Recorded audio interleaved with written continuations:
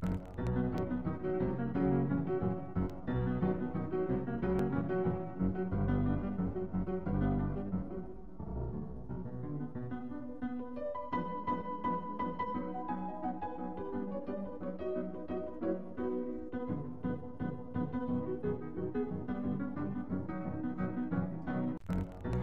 Mutter Museum is a part of the College of Physicians of Philadelphia. The original objects were donated by Dr. Thomas Dent Mutter in 1858. The Mutter Museum holds over 20,000 abnormal objects. Some objects in the museum can be classified as anatomical and pathological specimens, such as a skeleton and dried specimens, medical instruments, and apparatus. There are also objects made from plaster, wax, papier-mâché, and plastic. Medical illustrations, photographs, prints, and portraits of famous physicians can be found in this museum. Along with all of these things the museum has to offer, there is a medical garden, which Benjamin Rush encouraged the care of as a natural and cooperative way to replenish their medicine chests. Dr. Samuel Gross was chair of surgery from 1856 to 1882 and inspired many Jefferson medical students with his lectures and surgical technique. In the painting of the Gross Clinic, Thomas Eakins portrays Gross's surgical area as dark and unsanitary. It is visible in the painting that the surgeons and assistants didn't wear gloves and the tools that they used were not high quality. Dr. David Agnew was also a well-respected surgeon. After he graduated from the University of Pennsylvania, he opened a practice in Philadelphia. He worked in the Agnew Clinic during the Civil War.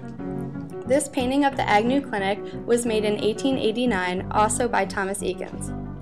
There have been major improvements in the surgical health standards in clinics, such as the use of gloves, and it was well lit for students to observe the surgery. The Agnew Clinic looks a lot safer and sanitary compared to the Gross Clinic. Pennsylvania Hospital was the first hospital in the U.S. and was founded in 1751 by Benjamin Franklin and Thomas Bond.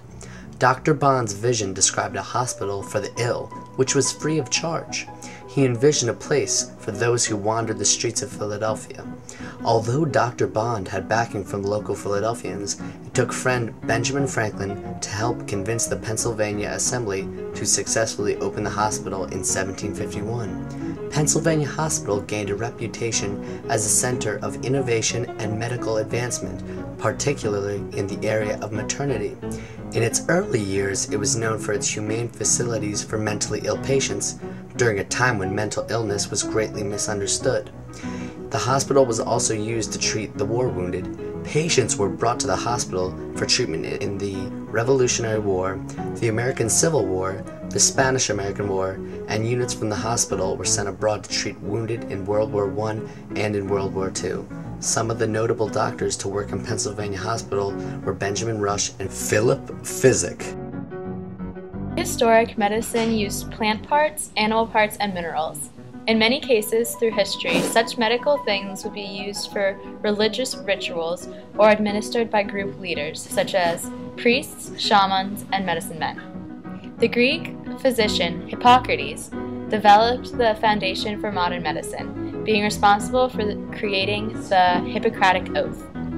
Similar to medicine, early surgery would be performed by priests who specialized in a particular treatment. In ancient Greece, audacious procedures, such as eye and brain surgery, were recorded. However, such procedures were not attempted again for nearly 2 millennia. During the Middle Ages, surgery developed more in the Islamic world.